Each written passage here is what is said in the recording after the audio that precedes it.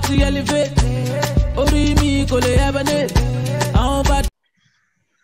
Hello, ladies and gentlemen. Welcome to the Two Brothers channel. I'm one brother. And I'm the second brother. Welcome, everybody. Hey. Back to you. Wow. Listen, ladies and gentlemen, this is another special episode because... Enrique is back. We got her back. Yay. Hi, everybody. It's great to be back. Excellent. And after popular demand. Popular demand. Okay, Rick, I want us to start with money and value. Okay. Now, growing up, I worked, like you've heard from the story that I told earlier on, that I taught you guys delayed gratifications, and I just don't throw money at you. Yeah. I will pay for your school trips, will pay for these things that are important, but you knew that, if it's going to be anything frivolous, you just don't, like you said, you are not just comfortable to ask.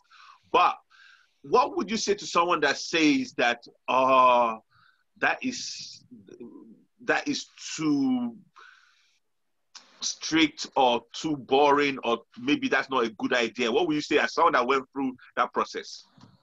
To somebody who says anything like that, I completely disagree with you, because not having money has taught me so many things. I've gained so many skills, and now I know the actual value of things, just being given money isn't anything. Anybody can give people money, especially your parent to their kids. It's nothing. I even had a friend, in fact, and this was the biggest lesson that I learned. I had a friend, and all her life, I knew that she could call her dad. 5 minutes later, he's put $1,000 in her account. That's how, easy it was for her to get money. So being her best friend and being in such close proximity to her, when we went to uni and we turned 18, she asked her dad for money. Her dad said, "You're now a big girl. You're in university. You're 18 now. Go and get a job and get your own money." And literally, she was crushed. Because in uni, it's a hard time. And being a student, we have no money. But actually seeing her go through that, from being able to get money as easy as, clicking her fingers, to actually being just cut cold turkey, nothing from her dad. It was very, very shocking to me. And she would always tell me that, "Oh, you're so lucky you've got a dad like yours."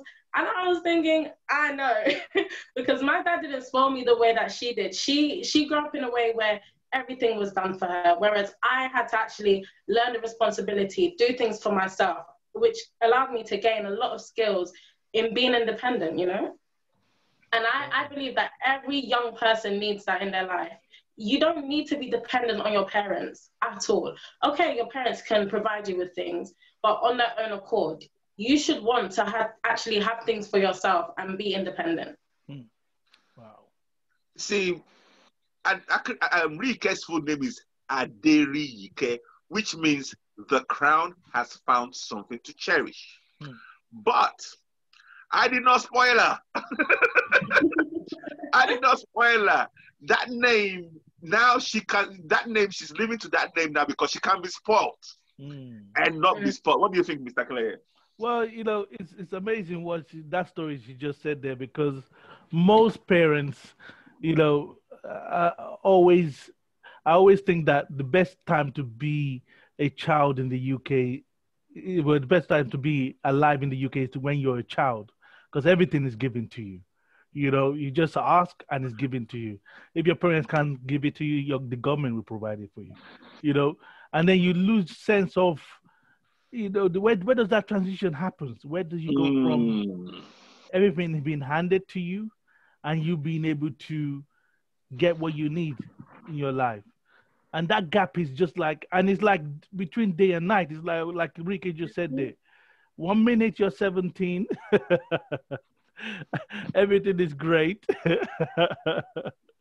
you're the queen amongst your friends.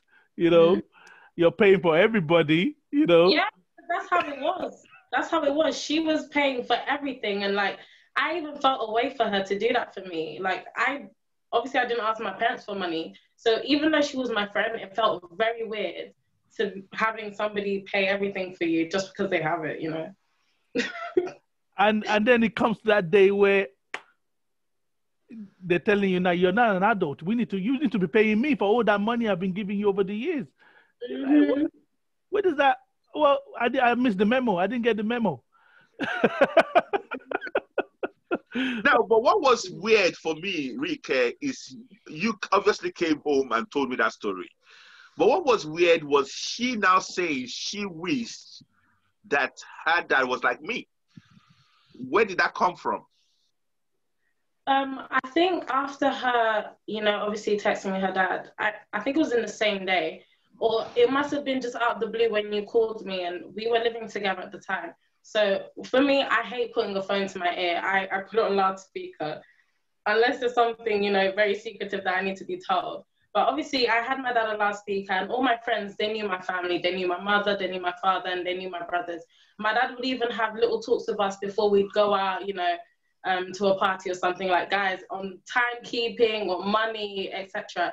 And like we were probably having a conversation. I'm not too sure what it was about, but she was obviously listening, and you were like very, very like, you know, accommodative and very just how you are, you know, just amazing.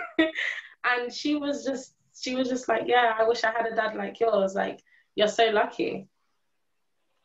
Okay, I think I get it now. So what it was that she saw how we interacted, and she Yeah. saw that you were able to. Because one of the things is this, and that's the same I offer all my children. You know, Rika is 21 now, so she's an adult. She's a full-fledged adult. You know, so why would I talk to her any other way? You know, I would talk to Rike like I would talk to Rike like I would talk to Obama. I would talk to, because she has earned. Do you get what I'm saying? She has earned, she has proven herself to be responsible. She has proven herself to be reasonable. She's proven herself to want to do the work. She's proven herself to deliver. Why would I treat her anywhere than someone that is like that? So I talk to my daughter, surprise, surprise, with respect that she has earned, you know, and, you know, that surprises a lot of people. And Mr. Claire, what do you think? Well, it's like you say, it's something that is not given, it's earned. Uh-huh. Um, and you know, Rike, from the interactions I've had with her, she's always one that, because you just get this sense of, okay, whatever it is, I'm willing to pay the price. You know, I'm not looking for shortcuts. Mm-hmm. You know, because she's seeing you change careers, you know, grow, develop, the family dynamics changing, you know, and seeing how you use the information that you were getting and infusing it into your family, you know, and so she's experienced that. So, like, you know, this life, sometimes things don't work because people don't deserve it, you know, because you can't cheat the process. That's it. That's it. You know, if you get it too early, you lose it, and then you have to go and learn again to build yourself up to be able to handle it. It's like driving for the first time without taking a lesson. You know, you probably crash that car. Mm-hmm. You know, and most people just want to drive. They don't want to learn to drive. They just want to drive. You know, especially when you're growing up, when you see the cars on the road, and your dad's got a nice, shiny, brand new, top of the range. You know, and you just want to get in there and drive it, especially show up among your friends, and that's just a disaster. You know, if you don't, you probably, if you don't kill somebody, you know, you probably kill yourself. So, but the fact is, so it's not just of the joy of the driving. It's about, okay, let me learn to drive. Let me pay the price. Let me learn to be responsible. Let me not take a life or kill myself in the process of trying to joyride. you know, and actually learning to drive. Then you then say, okay, so these are the things I need to know. That's what that's useful, because sometimes you start, you might be in a situation where you're using a particular tool, or you're in a particular situation where you don't even know why things are the way they are. Mm. But you going through the training teaches you this is what this is for. This is the clutch. That's what it's for. This is the pedal. This is the brakes. This is the mirrors. You know, this is the signal. So what things are being used for. So when you need it, you can apply it. And then you can then get to the destination you want to get to without losing your life and losing everything. All right. Yeah. Now, and that is the process we're bringing to you guys watching us right now, be you in the UK, US, Gambia, Nigeria, Africa, anywhere you are. This process works. And like Mr. Claire is saying, if you do not shortcut the process, it's going to work for you too. I've proven it's worked in my life. It's worked in Mr. Claire's life. Yes. It's worked in my daughter's life. It's working in my son's life. My son was the youngest mayor of our borough some years ago, That's right. That's right. So these principles, they do work. Now, the important thing is going forward, it's very important that you see, it's not like, oh, Mr. Phil is the biggest. As it is right now, I'm not even ashamed to say, let's look at success now. I define success. The way I define success might be different from the way everyone else defines this. Define the word. Define. Define success. Define success. Okay. I define success is how much of your life you are living on your own terms. Mm-hmm.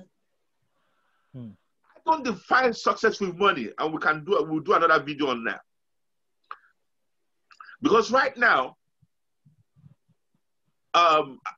there's someone called Bill Gates in the world. Oh. And there's someone called Sadhguru. We're going to do a video on that. Right now, some people like Bill Gates are so poor, all they have is money. Yep. Let me repeat. People like Bill Gates are so poor, all they have is money. Someone like Sadhguru, he is so wealthy, and he doesn't have the fraction of the money. You understand what I'm saying? But the wealth just oozes. Look, this Sadhguru guy has over 1 million people volunteer for him. Let's look at this. Over 1 million people volunteering, saying, we'll give you our time, our effort, our resources, our gifting to you for free. Let me ask you one question. Who's going to give Bill Gates their time for free? And we say, yes, Mr. Bill Gates, we want to work for you, but you've got to pay us. Yeah, that's right. That's right. Meanwhile, millions of people are volunteering every day to come and give their life, resource, ingenuity, creativity to Sadhguru for free. Who is richer, Mr. Clay? It's a no-brainer. It's a no-brainer. And that is that is where you say, when you say that thing that, Bill Gates is so poor, all he has is money. Money is not a measure of success. Money is not. The only people that worry about money is the people that don't have any. But when you get to a certain place where you're making, it's not even a big threshold, believe it or not, because it's happened to me personally in my life. When I cross over a certain threshold financially, then I was like, what was I thinking about money for so long, for so many years for? It was consumed everything. Decisions I made, my happiness level, it's like, there was too much month at the end of the money, You've been there where you run out of money and you still Yeah. got days, you know. But wait, after a while, you just think like money that's been the driving force should not be your driving force. But like you said, Mr. Clay, until people get there and they experience it, they're kind of like blinkered. Now, one of the things I can say on this is that I'm proud to say that this process that we're talking about that works. You are in a position now where you actually earn more money than me. Yep. You've earned more money. You've gone. I started you on the process, but you've gone. So it's not like, oh, Mr. Phil is the biggest guy. He's the biggest guy because he's the one. No. One of the ways that I know that this process works is that I even bring people on board that actually exceed me. Yeah. Mr. Clay has exceeded me. Even there I say, Rike is earning very well right now. And to be honest, even on that level, even I can tell you that Rike is even earning more than me. Wow. However, this is where most people miss it. It's never the amount. It's never the amount. Because there was something I was going to share here.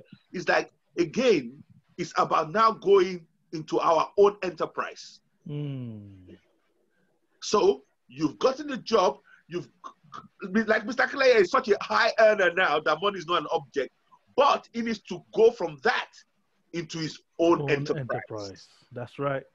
Okay. Now, when he now goes into this enterprise, I've started a program called Give Genius, and in this program, it's designed again the same way that it's not that Mr. Phil is the biggest again. No, in the program that I've designed, in the program that I have created, I have people even bigger than me in the program because it is designed. Look, the gauge of your program is not that you're the biggest or the best. The gauge of your program is, can someone come and be bigger?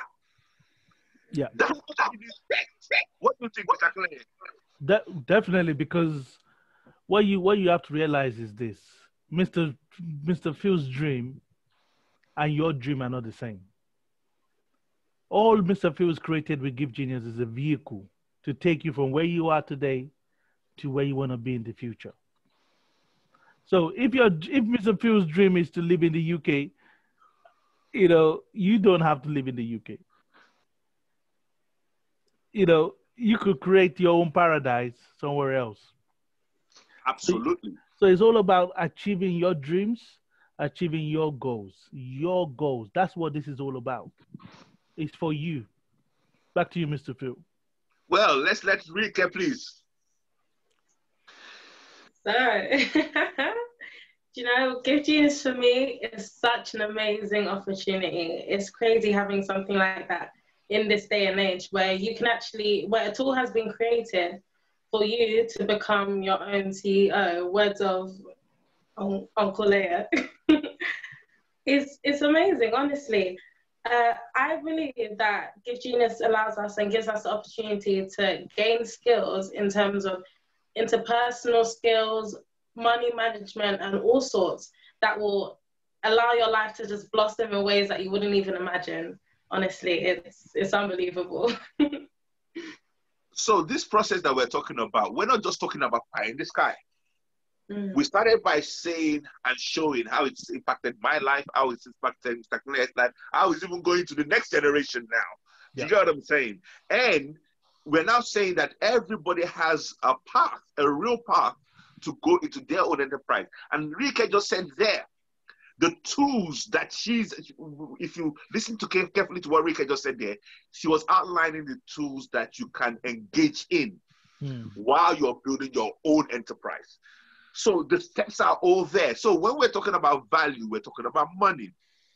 We're talking about the skills. We're talking about graduating from your university to your job, from your job into your enterprise. These are real processes that work. Mr. Clay. Yeah, and the amazing thing is you need to get excited about your future. Because this it shows this time we're in, no other generation has lived through this time. Woo! So don't be the phased out or the illusioned or faked out by this COVID-19 or whatever it seems kind of depressing. No, no, no. You should get really, really excited. Do you Mm-hmm. know how many people are now working from home Mm, due to this situation? You mm, know, and the fact that I remember when I was in school, many over 20 years ago, when I was in school, many, many years ago now, I'm not as young as I look, you know, working from home used to be a dream. People used to say, oh, I wish I could work from home. Now, by law, you have to work from home. I mean, that's a totally different life to what it was. So just imagine now, like Mr. Pugh also say, this is now the age of the entrepreneur. This is the age where businesses, you spring up businesses that will achieve your dreams and goals. You don't have to be in one location for you to make your money. You can be anywhere in the world, and your income just keeps growing and it keeps growing. And the most exciting thing about having being your own CEO, like Rike said, having your own business, nobody can retire you. woo! That is right there. That is the power right there, Mr. Claire. Nobody can sack you. Nobody can retire you. So, and you're doing what you love. So it's a win-win. Back to you guys. Rika, please. Yeah, so I found that being in a job, number one, has so many issues. First of all, you have to wake up at ridiculous times, sometimes where you don't even want to go in. The people that you deal with, they can be completely and utterly irritating. And sometimes the environment just isn't suited for your type of person. Somebody like me, I'm very, well, I don't want to say I'm big, but like I'm very open-minded, I'm very adventurous, But I've learned that being in the job has only allowed me to gain only a certain amount of skills. Whereas building my organization in Gift Genius, I'm learning different things which I never thought I could even, venture into. For example, my dad and Uncle Leia gave me a task of saying hi to people. In my job, that's like the number one thing that I have to do. I'm very good with conversation. I'm very confident. I can speak to anybody. But intentionally having to go out of my way to say hi to somebody was very, very interesting for me. And it kind of, took me back a bit. But doing something like that, stepping out of my comfort zone and venturing into a world which is the unknown was very, very satisfying for me. So I believe that growing an organization and venturing into your own enterprise is the best thing that you can do for yourself. Don't get me wrong. Some people may want to be in a job for the rest of their life. They may feel comfortable, it might be good for them. But if you're somebody like me, that is the best way to go. Back to you. Excellent. Excellent. Look, we're going to have to do a part 3, guys. Yes. Because in part 3, I want us to look at the fact that there's a process that I used to get a job. Mr. Claire used to get a job. And Rike too used to get a job. And don't forget, this job we're talking about, we know we're going to graduate out of that into our enterprise. So again, we're already developing processes that we're going to be teaching people of how we did it to graduate out of our job. And like Mr. Claire said, your dream future is possible now than ever, because the world is changing. Technology is changing a lot of things. I dare say this time next year, I may be somewhere in Africa. I may be somewhere in the Midlands somewhere, doing the same things and earning even better without a job. Powerful. Without a job. Because if you were born today, the world that you'll be born into, just imagine so many things that you're seeing around you. You will not see your parents working for your parents will be working from home. You'll be seeing you're learning from home. Even school, you weren't allowed to go back to school. You were learning from home. You you'll be finding so many things that it will be a totally different world. So what you can't do is use the old plan for your future. So when you're seeing the world is changing, you need to change your plans to make sure you get to where you want to get to. Back to you, Mr. Phil. Well, let's round this up here. We're going to go straight into part 3. Ladies and gentlemen, it is happening. This process works. This is part 2 of This Process Works. And, you know, it's going to work for you as well, okay? Wherever you are in Africa, like Mr. Clay said, we are in the entrepreneurial age. And these are what makes it happen, okay? See you next time. God bless. Say bye, guys. Bye.